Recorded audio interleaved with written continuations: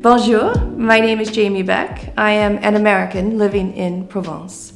6 years ago, I boarded a flight from Europe to New York, where I was living and working, and because of some turbulence, I thought the plane was going to crash. And in that moment of clarity, I heard myself say, great, now I'll never know what it's like to live in Provence. And I decided if the plane landed, that's what I would do. I would move to France.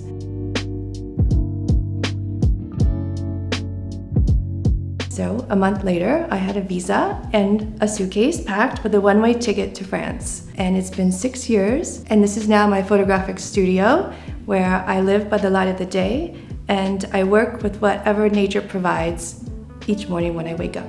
In order to get my French visa, I had to have a lease on an apartment.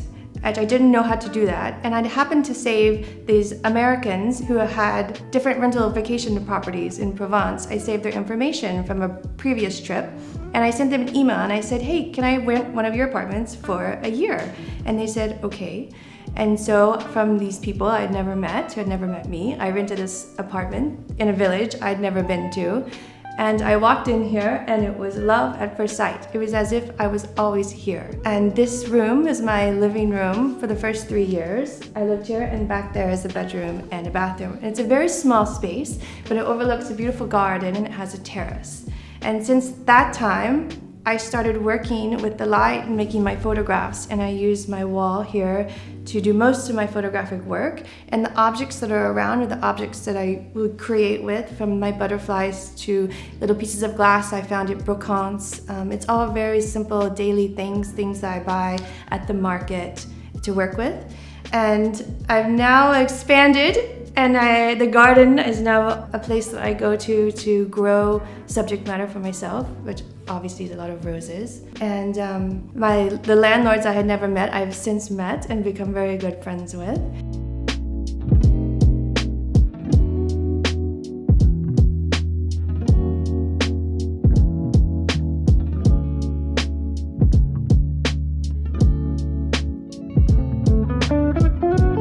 My life has changed dramatically from the life I had in New York, the life I suddenly found myself living in Provence. It sort of was shocking when I first arrived, in fact. I came from a 24-hour culture where you could have anything and everything you want all the time, to walking out of my front door on a Sunday with an empty market basket going to get some food. And there was nothing. Not a store was open, not a person was out. I couldn't believe it. I had no idea how to get food. And it was shocking to me that anything could be closed. And not only on Sunday, but on Monday and on Friday and on Saturday afternoon and every day for lunch for 2 or 3 hours. And it took a really long time, about a year, for me to get adjusted to the pace of life of Provence in comparison to New York, where it was just go, go, go, go, go all the time. One of the funny things I first remember, in New York, I used to go to a deli, bodega, and I would just hold up what I was going to purchase, and I would leave the money on the counter because I didn't want to take the time to wait in line. And this is a very normal thing in New York, and you don't wait for the change because you're too busy, right? And in Provence, you don't do that. In Provence, you stand in line at the farm stand, and there's 5 people ahead of you, and you wait, and it goes very slow as the guy at the checkout counter has long conversations with everyone in front of you. And at first it was maddening to me because I just wanted to, buy a juice or something really quickly. And as I slowly began to kind of melt away this exterior, this hard New York exterior of go, go, go, work, work, work, and become more Provençal myself, I realized how humane it was. When it was my turn, he would look at me in the eye and he would say bonjour, and I would say bonjour, and he would slowly try to communicate with me and teach me French and teach me how to count my change in French. And everyone was patient behind me in line, and I just really adapted and loved this about the culture. And it's a striking comparison to the life I used to have. And when I go back to the United States now it's really funny to me, because when I go into a shop, I'm very used to the French culture where you say bonjour to everyone every time you see them. It's really a sign of respect. And I go into places in the United States and I'm like, no one said hi to me. So I'm so used to now being treated so respectfully and giving that back to people in return. And it's a beautiful thing about the French culture I've surprised and fallen in love with since being here.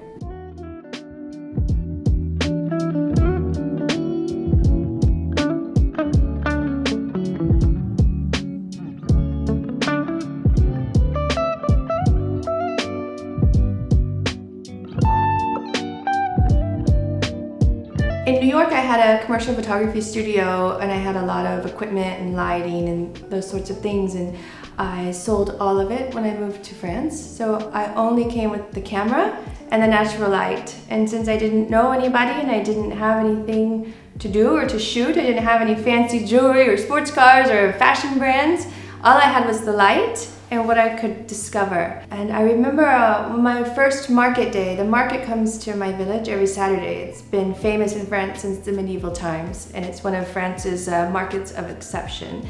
There was a cheesemonger there who pretended to speak no English whatsoever, and I was going to him every Saturday buying some eggs, buying some cheese, and one day, because I never went away, he said, "What are you doing here? Who are you?" So I told him who I was and that I was a photographer, and he said, "Oh, maybe you could make the photograph for my cheese cart." And I said, "Okay, sure." I never photographed cheese before, and I thought it would be fun. And so I met him at sunrise the following Saturday at the market, and we took one of every cheese, it must have been 40 cheeses, and brought them in here to the studio. And I didn't really know what to do with it at that time. I was used to being a commercial fashion photographer. So I set up on my studio wall, which is the wall that's in my kitchen where I'm standing now, and I began to play, and I moved this old butcher table to use it to prop the cheeses on. And that day I felt like a kid full of excitement. I felt discovery. I was experiencing food that I'd always known, and as if I'd never known it, by studying it and touching it and building with it and creating with it and looking at the texture and looking at the color and thinking about it so differently. And my life changed in that moment, my creative life, my work, and I was so invigorated. Then I went out to the market and said, what else could I find to shoot? What else could I make? My entertainment in France turned out to be the light of the day and what was coming to the market and what was growing out in the nature on my long walks, because that was all I had with me, was my camera and what I could discover. And it was that discovery that changed my creative voice and the way I communicated with the world. And it wasn't about all the things that we lust for anymore. I was doing as a commercial photographer in New York. It was about the wonderful things that we already have, the things that are available to all of us, the food that we eat, flowers in the garden, and the gifts of the community, which France has really shown me how beautiful community can be. I have friends who will stop by with dead bugs. I have jars and jars of dead bugs here, waiting for me to pin them. And I use them in my photographic works, which developed over time. When I was shooting a still life and a wasp flew in and landed on the still life, I had plums and apple juice that I'd had that morning for breakfast, and I was like, oh my God.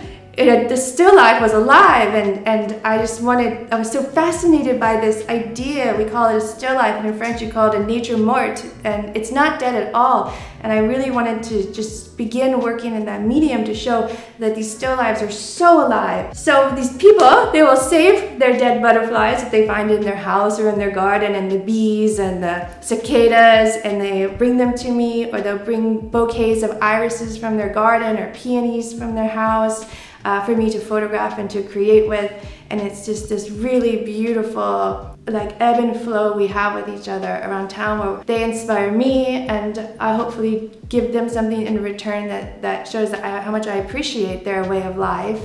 And I hope when people look at my work, they feel the beauty in the everyday. That's really all I want, is for people to walk out and be able to see the beauty that we all have and how lucky we are. So the first few years of my time here in France, I was playing with creativity again. I was dancing. I was falling in love with photography again. I wasn't just using it as a means of work. And the pandemic happened. And the way I still earned a living was as a commercial photographer, so I would fly back to the United States to do commercial shoots. And I never attempted to sell my photographs as art up until that point. When the pandemic happened, all my commercial work went away overnight, and I couldn't get on an airplane anymore, and all the creative jobs stopped until we found out what was happening. And I didn't really know what I was going to do. And a friend who was a fashion designer in New York, she said, why don't you sell your work? And which is a terrifying thing, to be that vulnerable, to put yourself out there if nobody wants it, or what if people don't get it. And I said, well, I have to try, why not? That moment was the last string that got severed from New York, when I let go of doing commercial work and committed to becoming an artist and to create and hopefully make something that other people can value and want to own a piece of as well. From that moment, my life as an artist in France began, and it's been a wonderful evolution. And now I have these great collaborations I've been doing with French brands, such as this hand fan brand in Paris, Del Villeroy, and they put one of my floral still lifes on one of their fans. And we did this in 4 colorways, but this is the one the color was inspired by my studio. So now I sell my prints globally around the world, and we also use the photographs to make things like paperweights, and I come out with a set of stationery every year. They're all printed in France, family-owned letterpress in Aix-en-Provence. Now I have this whole new life that I never anticipated, all from this one moment of clarity, just wanting to be here before I die, just wanting to know what this experience would be like. I then actually ended up with a whole new life.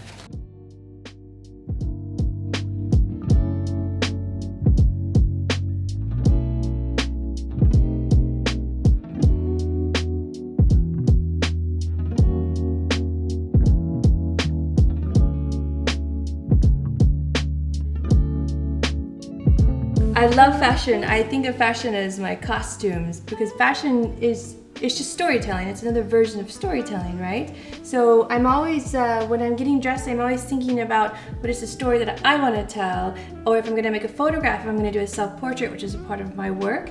It's what is the story and how do I express that through fashion. So I have a lot of fashion and I love it. And I have some very interesting pieces. I have one of my favorite French designers is Thierry Colson, who is in Paris, and he does beautiful embroidery. And I have lots of romantic things and some vintage things, but this is really interesting. I shot a still life of roses from a vineyard in Saint-Remy de Provence called Domaine Milan, and this New York fashion designer, Christine Alclay, put it on, she made it into a repeat and put it on a silk dress, which is just absolutely to die for. And through here is my former bedroom and the terrace that overlooks the garden, and I would like to show you my garden now.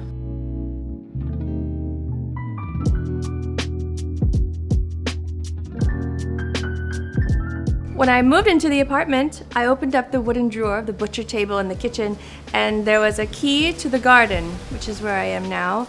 And I came down to this place and it was a bit different. There were some other trees and a different setup, and it was a bit overgrown and wild, and I slowly started to kind of manicure it a little bit, but I leave it a little bit wild too. The lavender is just going crazy and I love it. But I just kind of slowly took it over, and as my passion for flowers and the seasons began to unfold, I wanted to start growing more of my own subject matter and to get even closer of a knowledge to the nature that I was working with in my work. So I began to plant, and now I have 5 climbing roses over here. And I have 7 other varieties in the garden. The Charles de Gaulle, the purple ones, are the best perfume. I love when they come. And then I have some cosmos. It's a woman from Paris, actually. She was so sweet. She mailed me seeds from the Tuileries. These aren't them, but it was really sweet. So now I grow cosmos in the summer, and that will go through September. Really lovely. It's kind of our outdoor living space now. We have dinner at this table, and we have friends over, and we grill, and it's just really light and simple. Most mornings I come down and I'll see what's blooming, I'll see what inspires me. Sometimes there's a snail crawling up the garden wall and I'll borrow him for a still life, and I'll cut some of the roses or some of the hydrangeas, and I'll bring it up into my studio and I'll make something with that. But it's sort of my laboratory towards nature. So there's the lessons that are out in the Provençal landscape, and then there's sort of my up-close study of it here, and what does it really actually mean to grow things and to care for things and to watch them change from buds to full flowers. And sometimes I don't cut them, I let them mature until all the petals fall, because I like to see that cycle because it represents the cycles of our lives. So this is sort of my laboratory. I study the beautiful nature. So now I've been in Provence long enough, people know my work well enough that they will send me messages and say, oh, I heard you liked roses, come see my garden. And I got just such a message from Chateau de Mille, which is organic winery right outside of the village. And she did not tell me that she has an incredible rose garden. When I first arrived, I thought, you know, it'd be like mine, where there's a few pretty little flowers. Oh, but she's just turned this whole magical wonderland of rows and rows of roses, and she was trying to talk to me, and I was kind of losing my mind, and I was like, we're gonna have to have a break for a minute. I need to go out and I need to look at all of this and understand it, and it was just like, it was like fireworks for my brain and all the possibilities and the colors and everything. So now she's a wonderful friend ever since then, because we bonded over roses, and she lets me come by every now and then to cut some for my work, which is really another lovely gesture of the local community.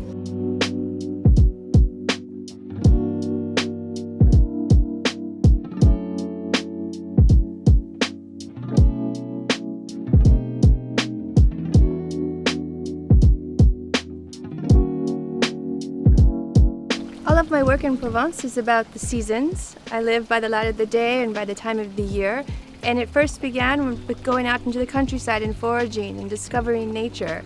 And along the way, I've made friends with the local community. And this is one example of that. We are in my friend Constance's rose garden, who is the owner of Chateau de Mille Winery.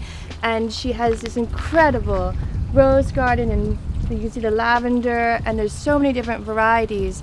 And I come here and I find inspiration, because they turned the winery into an organic winery 3 years ago. So you always discover new butterflies and new species going around. So I come and I study the nature and I become inspired. And then I was talking about how wonderful the community is. And so Constance lets me take some of the roses and the flowers that I like home to my studio to create with. And so I'll just wait and I'll see until something sparks my imagination or inspires me. And it changes every day and with what is blooming, because in Provence we will have roses all year round, actually. And it's, you know, you respond to the color, and I just wait for that thing that delights me, and then that's where I go, and then my day will begin there. Or maybe I see a specific butterfly I'd never seen before, or behave in a way I'd never experienced, and that will lead me down my path for the day. And so this is just sort of one of the many gifts of Provence, is you have all of these secret little gardens tucked away, and you have these really wonderful people who are caretakers of the land, and they do a beautiful job, and the colors are endlessly like always folding over themselves throughout all of the seasons here. So it's just an endless bounty of inspiration. And since we are here,